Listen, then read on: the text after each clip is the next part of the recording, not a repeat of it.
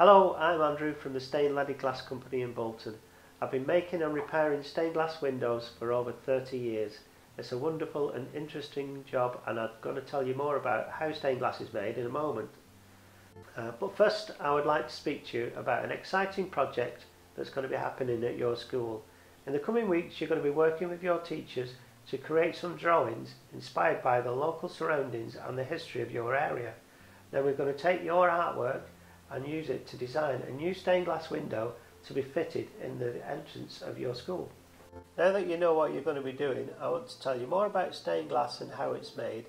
You might have seen some examples in churches and other old buildings, and you might even have some in your own home. It's a wonderful traditional art form which has been unchanged for over 1,000 years. I'm now going to take you through to the studio to show you behind the scenes and talk you through how new windows are made.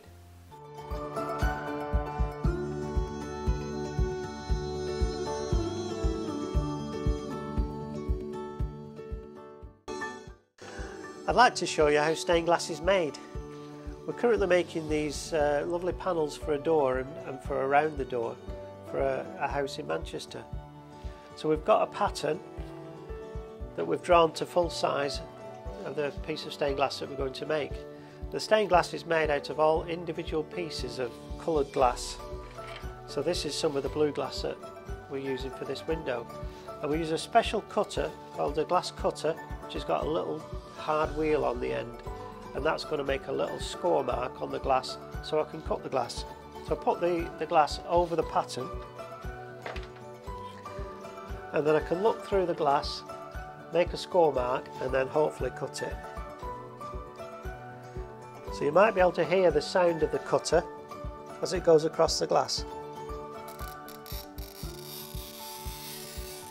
So that's the first score mark. So I score each of these sides.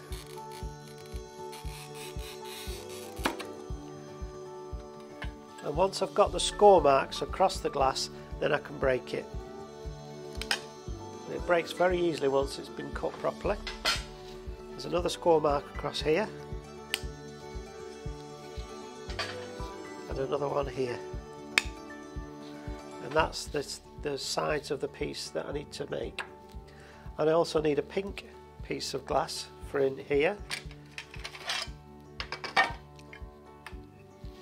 So I'm going to cut that in the same way. I'll put it over the pattern, score the line,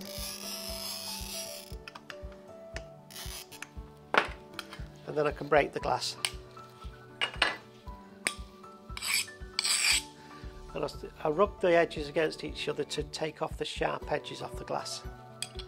Once I've got all the pieces cut, then I can join the pieces together with a special lead. The pieces of glass actually fit into the leads. The lead is like a capital letter I, so the glass fits into the leads, and then it can all be joined together and make one big picture, which is the stained glass window. And that's how stained glass is made.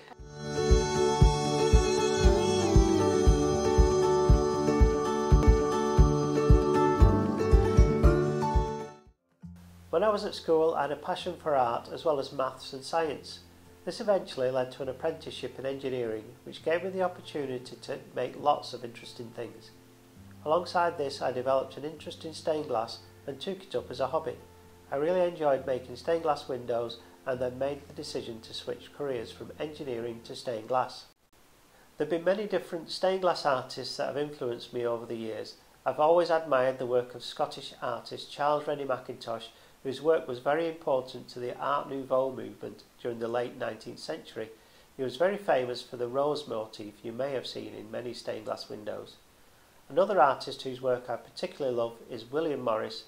His designs were made of lots of natural elements like birds, flowers and leaves, all interwoven into very intricate patterns. Over the years we've designed, made and repaired hundreds of windows for churches, schools and homes, and even hospitals. One of my favourite windows we've made was for Darien House Children's Hospice in Chorley. What I particularly love about it was that I made it together with my daughters Bethany and Katie, but I also love the beautiful design. The brightly coloured glass really creates a sense of hope and joy, and fills the space from floor to ceiling with coloured light is a real credit to my business, and it's one that I'll always remember. I'm so excited to see the designs you've all come up with and look forward to turning them into a lovely stained glass window that you can all enjoy for years and years to come.